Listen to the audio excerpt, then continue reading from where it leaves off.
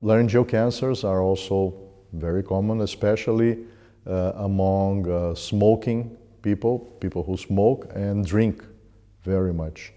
And there are several possible treatment options for these cancers.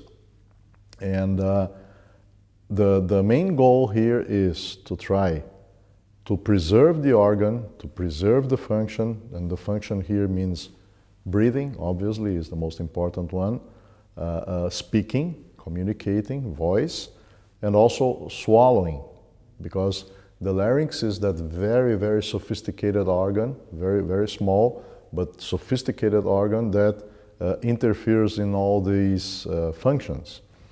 On the other hand, you have to preserve the oncological radicality. You have to cure the tumors, of course, because these are cancers that are potentially fatal as well. So, if possible, in early tumors, you can do either radiation therapy or transoral laser microsurgery. We call them TLM, transoral laser microlaryngoscopy.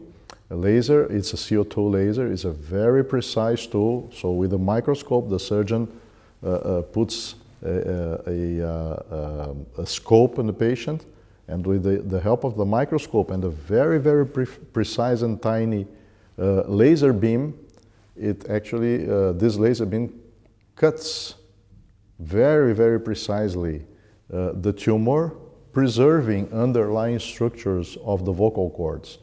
And this is very important in order, as I mentioned, to take out the tumor, but to preserve the function, if possible, of the vocal cords.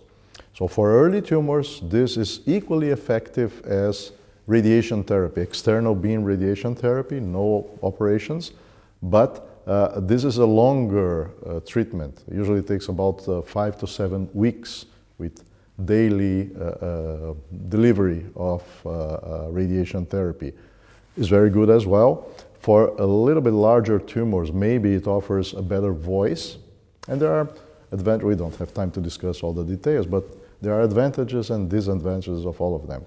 On the other hand, very advanced tumors usually, in order to treat them properly and to cure, to save the patient's life, sometimes the whole larynx has to be removed, and this is called total laryngectomy. It's a very old operation, has been described in 1874, and despite being very effective, oncologically speaking, it's a very serious mutilation, as you can understand, because you remove the larynx, you keep a permanent tracheostome, which is the hole here through which the patient breathes, actually.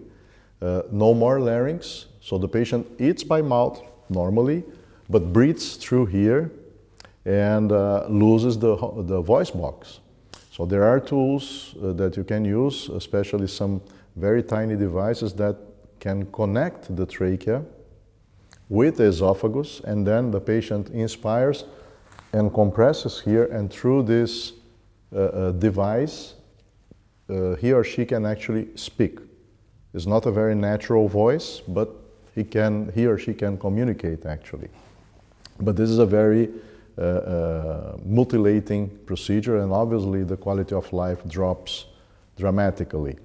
Another alternative for the treatment of these very advanced tumors is a combination of radiation therapy and chemotherapy in different protocols, in different ways. You can use upfront chemotherapy and after that radiation or chemoradiation, or the most commonly employed protocol is concomitant chemoradiation for that particular patient with advanced tumors.